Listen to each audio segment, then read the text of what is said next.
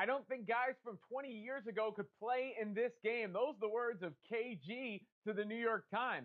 I'm Robin Lundberg here now with Ben Pickman and the fantasy exec Corey Parson. And guys, I want to be fair because I don't want to do what I accuse others of doing. And I think great players from any era, given the chance, would adapt. But it's refreshing to me to hear KG say this because you usually see the older players say their era was so much better. And I watch the modern game and I go, it's so spread out. These guys are shooting from places they wouldn't even fathom doing back in the days that the older guard would have so much trouble handling them. Corey, you think KG's right here?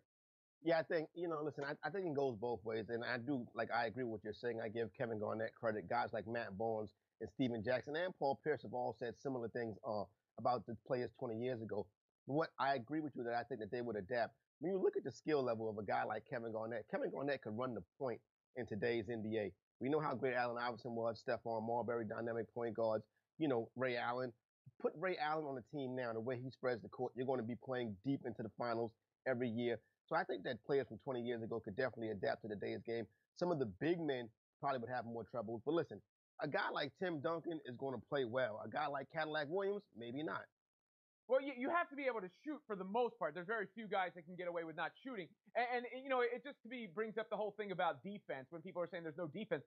The way these guys are playing offense was not seen then. Somebody like Kevin Durant, who's 7 feet tall, the way he shoots, or where Curry shoots from, and all that. But what's interesting about it when it comes to KG for me, Ben, is he was part of that evolution in a way. He didn't extend all the way out beyond the three-point line, but as more of a modern big man, if you will.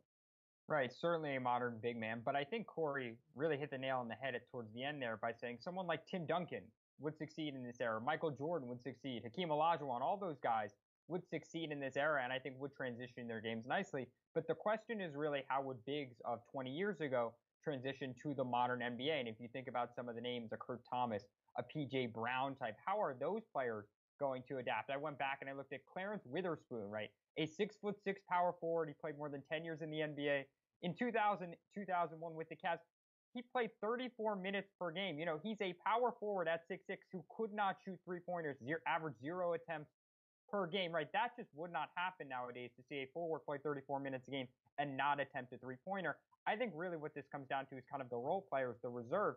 Their games would really have to be altered 20 years later. It's not the stars as much. I think they are so good, they are so transcendent that they would fit in at any era. But I think really what this comes down to is how would the bench players, the reserves, the role players fit in. And I think KG, his point has some credence, has some rights 20 years later. Yeah, and I think the wing depth is much greater now too. If you think back and look at like who were the wings that Michael Jordan had to face, the best ones were on his team, right? Scottie Pippen and Dennis Rodman were the guys you'd probably want to guard Michael Jordan. But overall, I just think the players today are more dangerous with the respect to the guys in the past, again, and the ability to adapt. But I don't know, if the league has ever been harder to guard. In fact, I know it hasn't been.